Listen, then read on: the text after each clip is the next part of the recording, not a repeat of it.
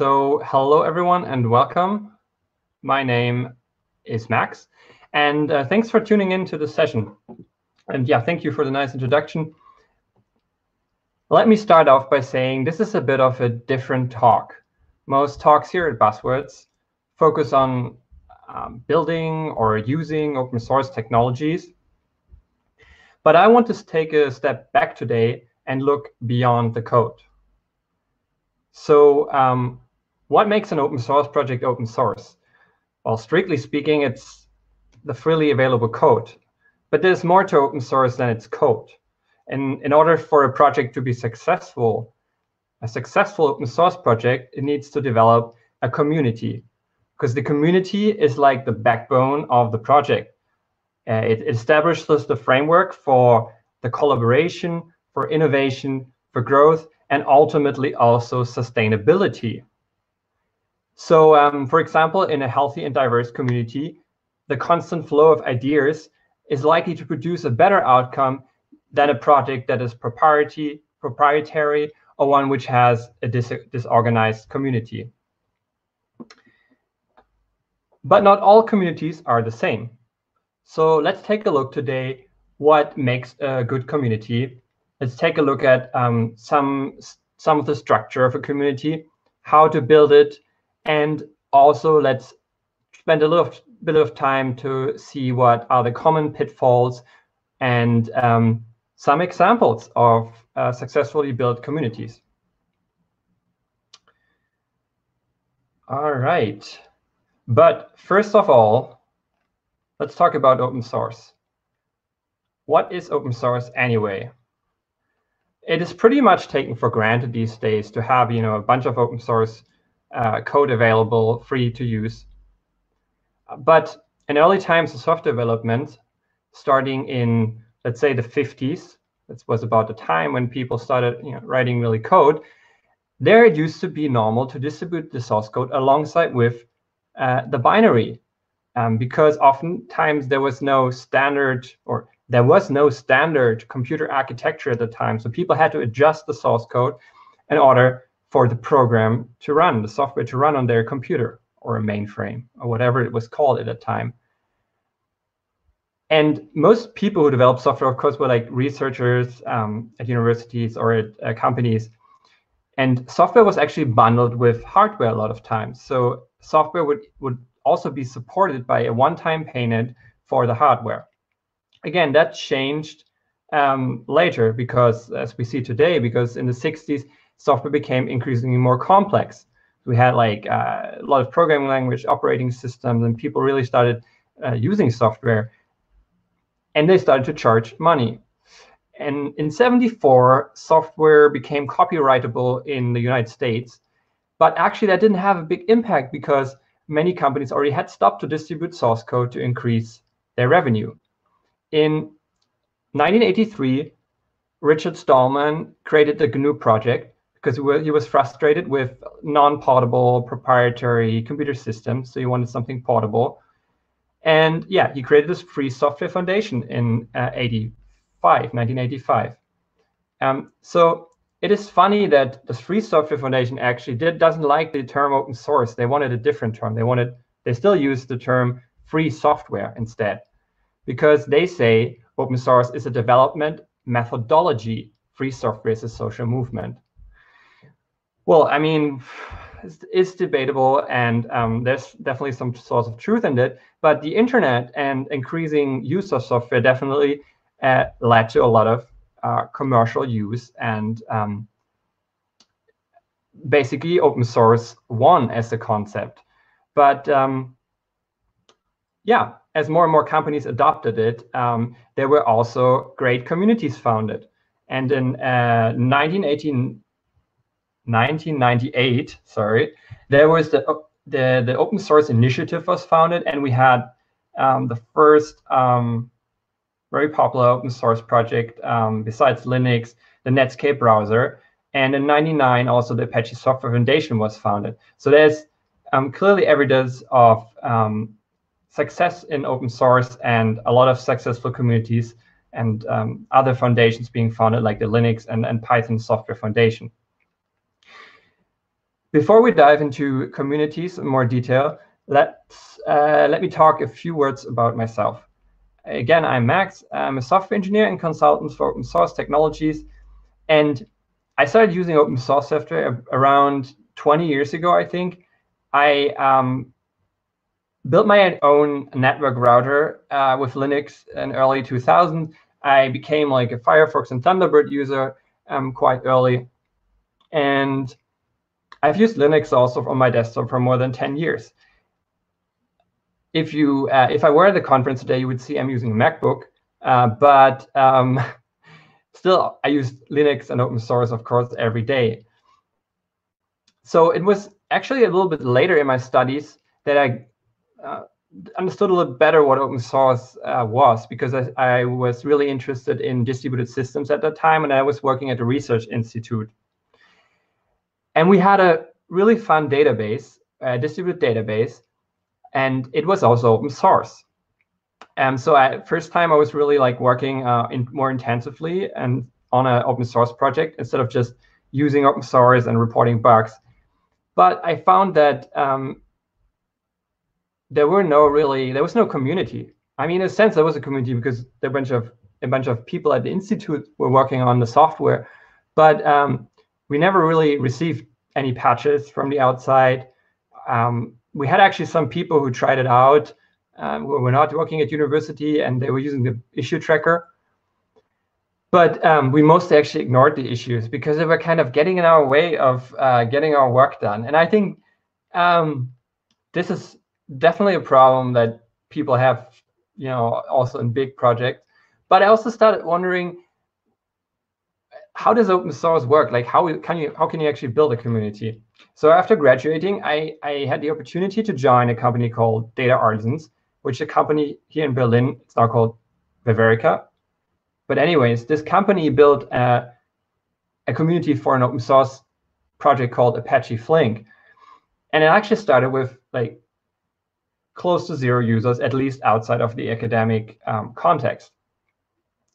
And yeah, I just found out at the time that I really loved distributed systems, coding, problem solving, but I also cared about open source. And yeah, the reason is simple for that, because the community is really the heart of any open source project. And without the heart, there's no life in an open source project. So I'm a bit biased towards Apache, which you probably will notice, but I'll also take a look at other forms of ownership of open source project. So now this was actually the slide that I wanted to show, but it's just an image, so there's not really any text on my slides. So I'm going to skip this. A disclaimer before we start. There is no easy recipe for open source communities. This probably shouldn't come as a big surprise. Building a new community is something that doesn't happen overnight. And it takes continuous effort to nourish a community. Now, we will look at some of the key aspects for that, so bear with me. But you need to invest long-term in a community to see the benefits and to see it grow. So let's look at, why do you actually want to build a community? So before we look at the how, let's start with the why. So a very good reason for studying a community is to attract attention to yourself, to your company. And that's a rather selfish reason, right?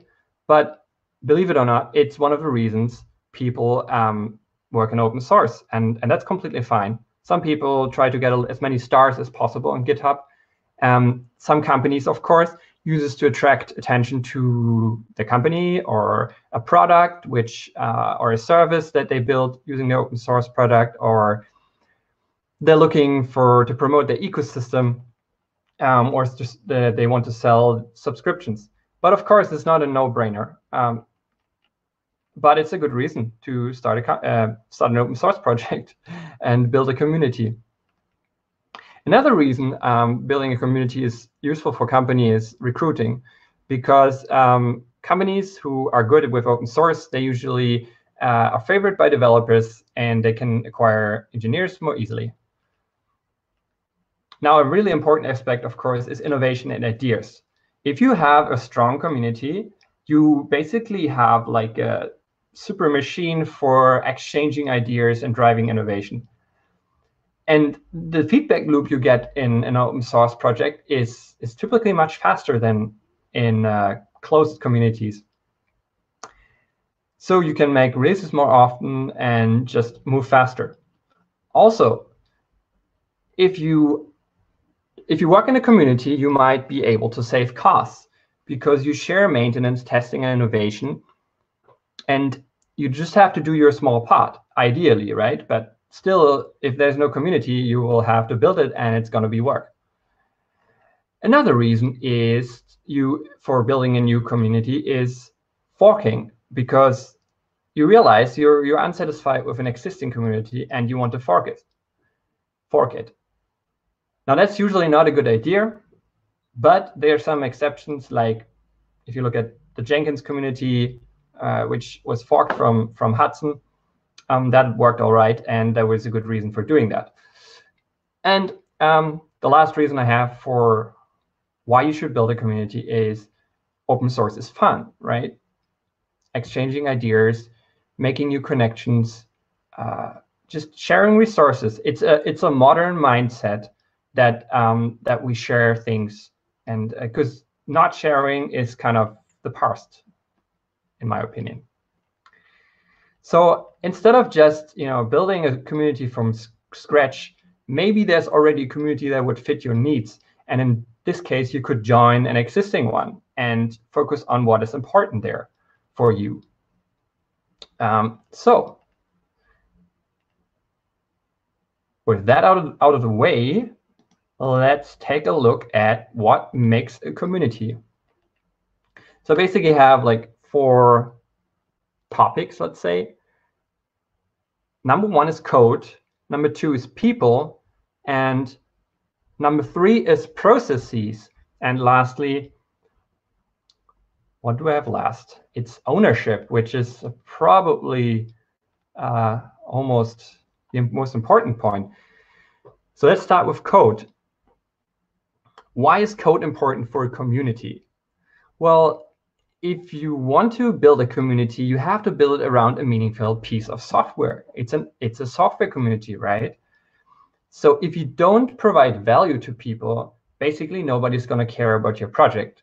If there's already existing solution, and you're doing the same thing that already exists, there's usually little incentive for people to join your community. Also, code itself attracts a certain kind of community. Think about, let's say, about the complexity, about ease of use, about what programming language you use. All that has an influence on the type of community. Compare, for example, a Lisp project and a JavaScript project. It's very different kind of people who work on that. And databases and web frameworks, again, huge difference. So you should ask yourself, how good do you know the people or the type of people that could contribute? And of course, is there demand for a community around your code? So we had code. Now let's look at people. And I put this molecule picture there, or is it a universe picture? Because a community consists of layers, which are, of course, moving all the time. But if most people, when they think about people in an open source community, they say, well, they are users, they are developers, and they are contributors. And that's a very simple model. Again, like users would use your software, developers develop it, and contributors are kind of doing both, but they're not really developers. Yeah, I mean, in reality, it's much more complex, of course, because the software developers, if you think about it, they're rarely employed by the project. I think they're, there are definitely projects where that's the case, but it's also a question if that's good. Usually, developers work in companies, and there you have, of course, the open source funding problem. And people who work on the open source project in the community, they have different goals, and you should acknowledge that. So don't expect that everyone can spend the same amount of time in the community, but still give them a chance to contribute. If you have a component that's really important, don't rely on a single person, single maintainer. Build in some redundancy. Otherwise, if there's maintainer burnout, which does happen frequently, you have a problem basically in your community. And recognize that your community can span outside the code domain. This is a very old model that we are all coders in the community. Nowadays, there are so many tasks which are important in the open source community that don't require coding. And then also think about the people behind, developers or people actively contributing. Who are the decision makers? Every project has, these people that, back the project. And if you can find a way to reach out to these people, then and acknowledge that they're there, it can be very helpful for your community. Also think about writers, bloggers, evangelists, and generally people enthusiastic about your code or your community. If you make it easy for those people to reach out, you probably have the better stories, and you can share more about what your project is doing. So ideally, you want to have all kinds of roles present. You want to have coders, you want to have architects, you want to have organizers, supporters, people who ask questions, and people who answer questions. So you need those diverse roles. So the question is, how do I get those people? And how do I get such a rich community? Well, every community needs a group of people who can take responsibility for the project, and I call that the critical mass, which is probably best described, as this inner dot, in this image here on the slide. And it's the critical mass is like a diverse group of people with different background, different interests, and also varying experience. And these people basically they make sure that the project runs. And in the beginning, that could mean just starting off the project. So donating the code, licensing it appropriately, creating bylaws, creating a code of conduct, and contribution guidelines. But also in the day-to-day business, they're really important because they can drive discussions on the mailing list. They can answer questions on the mailing list or on other platforms. And basically, they ensure that the project stays relevant with regards to technology, which is really important for a project. Then, of course, getting rid of technical debt is an important point, and ensuring that the project infrastructure works. There are also other tasks like mediating conflicts, recognizing contributions to the projects that are really important. For example, in some of the projects I worked, we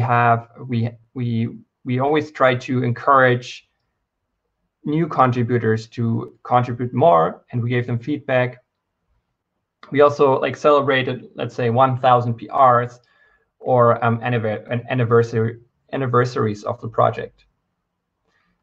But you also need a core group of people who go beyond just the day-to-day work. You need also people to organize meetups and conferences, writing articles and books, and also promote the project on social media and being excited about it. So how do you find the critical mass?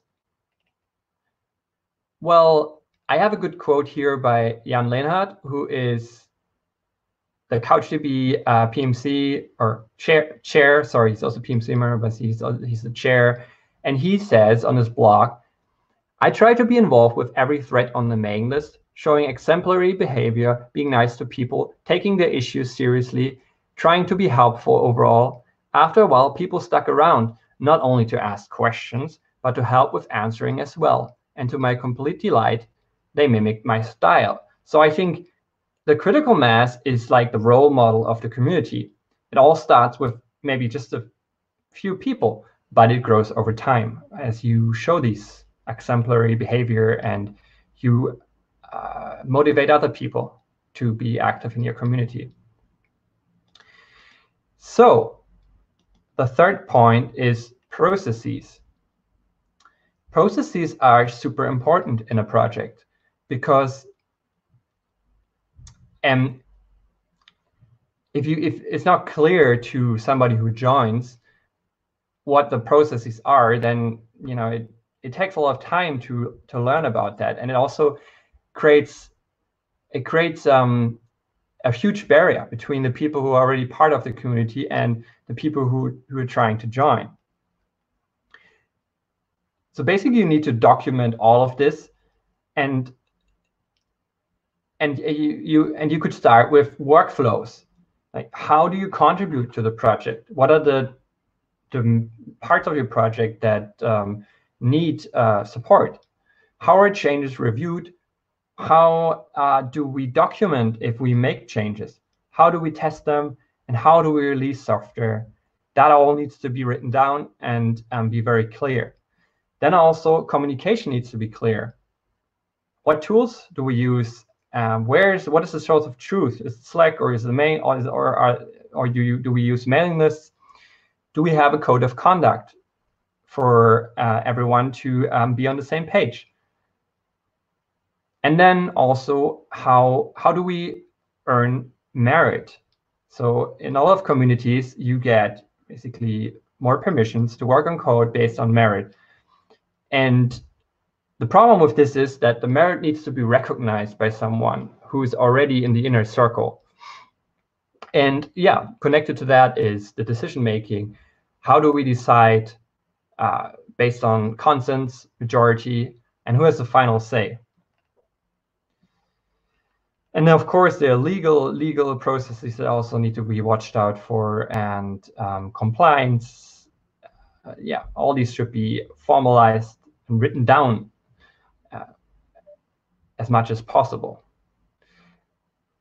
Speaking about compliance, let's take a look at the last ingredient of a community, which is ownership.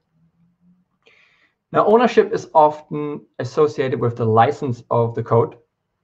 So we have licenses like public domain.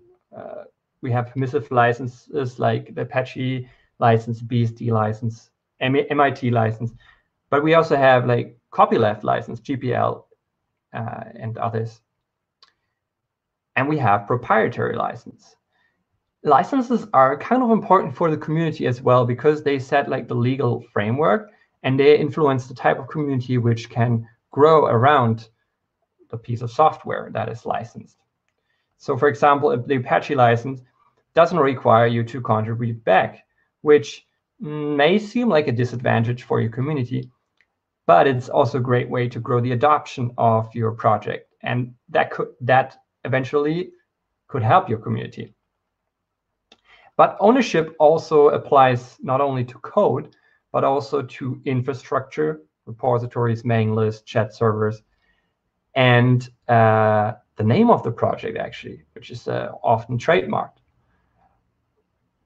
And ultimately, ownership is like the most important thing for decision making and governance, because if somebody owns the project, then he or she can just take it away, and that can be a problem. In most projects, we have two different models. One is the model of the benevolent dictator, which was coined by Guido van Rossum, and also lived in the Linux project by Linus Torvalds. And it has some advantages because you can you have really tight control over the project, and you basically can control it if you own it. But it's also a bottleneck, and Linus solved this problem by, for example, writing Git, which got the kernel development to scale again with him as the benevolent dictator. But that's not really feasible for a lot of projects. So instead, we have foundations. We have the Apache Software Foundation, we have the Python Foundation, Linux Foundation, Eclipse, and of course the Free Software Foundation. So in my eyes, the Apache and the Free Software Foundation are probably the most independent and open ones, because they while they do accept donations from the outside, the only way to influence the project is by gaining merit in them. So merit, again, means that you get, through your contributions, through doing something meaningful, you get committership or some rights in the project. The Linux and Python Software Foundation actually also have the merit-based model, but you can also donate money, and you automatically get a saying in the project decision, which is, again, a different way to define the ownership, and that has an influence on the community. So in the end, it doesn't matter, but you have to decide what is best for what governance model is best for your community. So yeah, there you have it. I mean, a good community is one which solves all the problem, or at least addresses them in some way.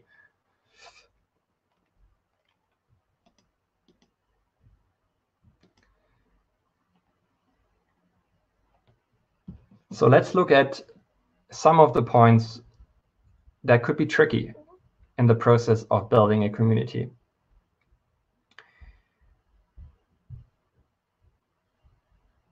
So first of all, you should take open source seriously. If you just dump your code somewhere and you think the community is going to build itself, it's not going to work. It's been proven. So you need to think about that in advance, and approach this in a structured way. Then you should communicate openly and be patient. Lack of funding and monetization can be a real problem, because, yeah, you should make sure that your project can be financed somehow and people can make a living with it. This is often very tricky, and I don't have a definite answer for that, but at least think about that. And another thing that can happen is that your users are unsatisfied and that things break, and you should have a plan how to address this concern. And I already mentioned that earlier. If you have too few people working on stuff, maintainer burnout is very real. So reach out in advance, or try to find somebody else and introduce him or her, so you can have some redundancy built in. In every project, there are going to be arguments and heated discussions. That's pretty normal, but make sure that you speak civilized and moderate these discussions. In the end, projects can die and reputation can suffer, actually, if you put your name somewhere or associate it with the community. And yeah, since open source communities can do harm, perhaps see a talk on building a community first. So before we conclude, I want to take a look at two projects. One is Apache Flink and the other one Apache Beam. So Flink is a stream processing technology. It was a research project, and then a company came and wanted to build a community around it to ultimately also drive the adoption of Flink. And I think Flink did a lot of things right, because they embraced open source from the beginning. So it meant while I was working at the company that built Flink, that we didn't discuss anything internally anymore. We shared everything on the mailing list. We discussed on the mailing list. We shared design documents. And we also organized meetups around the world from the very beginning after we founded the company. We also started a conference around Flink called Flink Forward, which is still running every year, and here in Berlin and in San Francisco. And also the community expanded to China in 2016. Now the company was actually bought in 2019 by a company called Alibaba.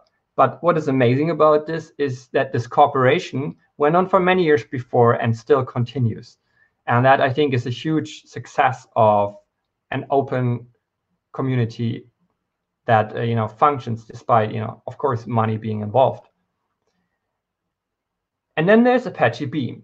Beam was originally a Google project, and it was put on GitHub without any clear open source contribution guidelines, just as a piece of code. But in 2016, Apache Beam, or the code that was Apache Beam, joined the Apache Software Foundation. And I think Beam did a lot of things right because it had very clear contribution guidelines from the beginning. We regularly evaluate contributors for committership and send out encouragement emails.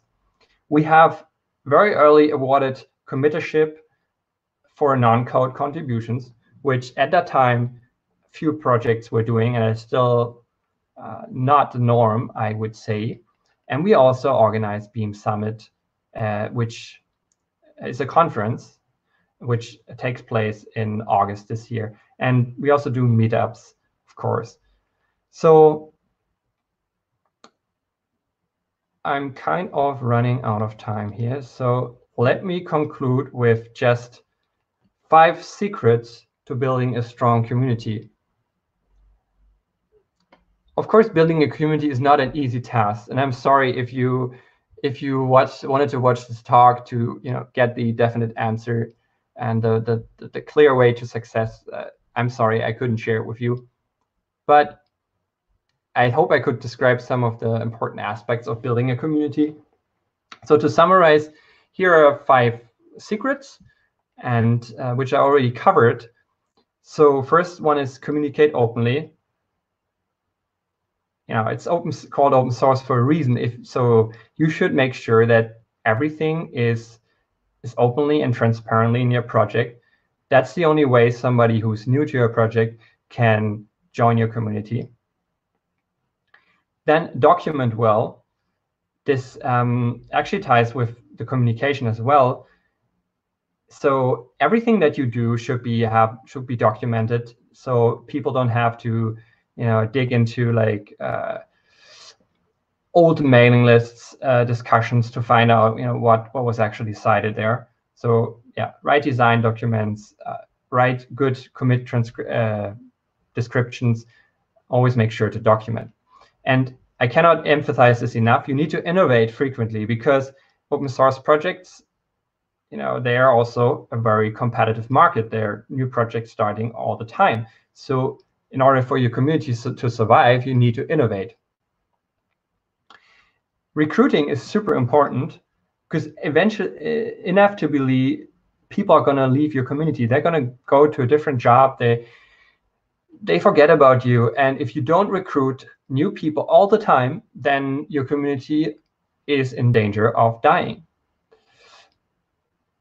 Yeah, and the last point is the relationship. If you foster relationship, for example, via meetups or conferences, you are building the foundation for your community because ultimately we are all humans and everything is about relationships. So I believe with the critical mass that I mentioned, or with a critical mass, you can build a foundation for your community. And it might be small in the beginning, but if you show exemplary behavior and if you always reach out and you're open to new members, then your community will be successful. With that, I want to conclude, and I think we have some time for questions now. Thank you. Thank you, Max, for this motivating talk about building a community. I have one question from Lucian, who is asking what examples of open source projects that succeeded without backup from commercial entities can you give? And of course, and this is the most philosophical part of the question, first we should have to define success and without. Do I have to repeat my question? No, it's okay. Yeah. You get it? So, yeah, I get it.